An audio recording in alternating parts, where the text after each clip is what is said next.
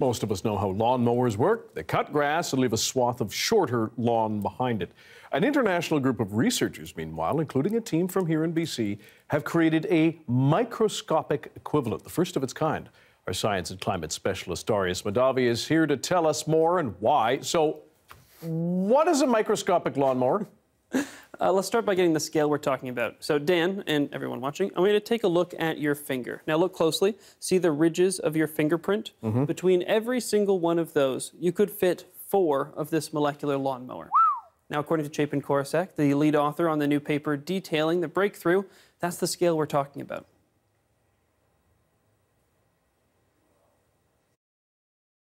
That's how small the system is, and it's spherical.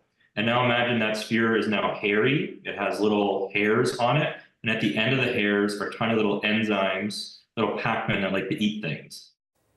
So how exactly does this work? Well, the lawnmower is a molecular motor, a type of protein that exists in nature. Now, if you think of the motors you're familiar with, they use some kind of fuel or energy, like gasoline, and do some kind of work, like turning the blades on a lawnmower. Molecular motors do the same thing. Take a look here. The big sphere is the lawnmower Korosek and the team tested. As it rolls along, the Pac-Man looking proteins on it attached to a specific molecule on a surface. The proteins cut it, and the lawnmower keeps rolling forward. Now, this is called burnt bridge motion because the lawnmower can't go back the way it came because there's nothing for it to attach to. So once it gets to the end, it's stuck. In other words, it has burnt the bridge. But what's really incredible is that cutting those molecules releases energy, which allows the lawnmower to keep moving forward. So imagine if, on your lawnmower, just cutting the grass gave it the energy to keep running.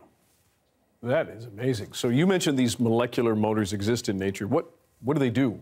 Well, let's put it this way. If it weren't for molecular motors, we wouldn't be here having this conversation. They're essential to life as we know it, critical in everything from humans to bacteria, and they arrange the contents of your cells and the stuff between cells, and they do it incredibly efficiently. If we were able to create macro-scale motors that were even close to as efficient, we would need a tiny fraction of the power we use now, which Nancy Ford, the principal investigator of the study, illustrated beautifully.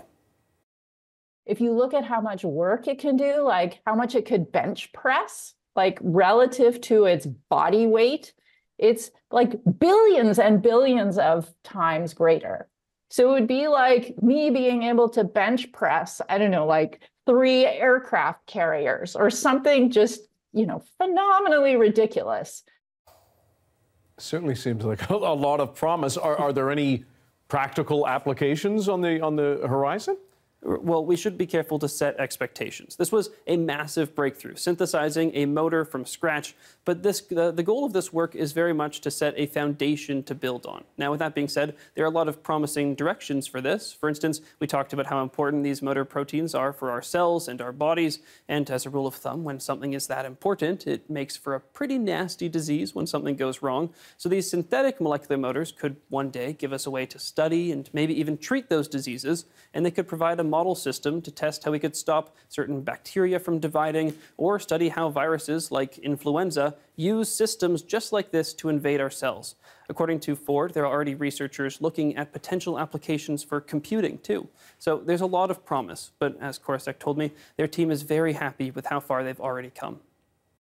It's given me such an immense appreciation for how beautiful our cellular systems are because it is extremely hard to create a system bottom up that's totally synthetic, that behaves like what nature has developed over millennia of evolution. It's never boring. Darius Madavi, science and climate specialist. Thanks. Thank you.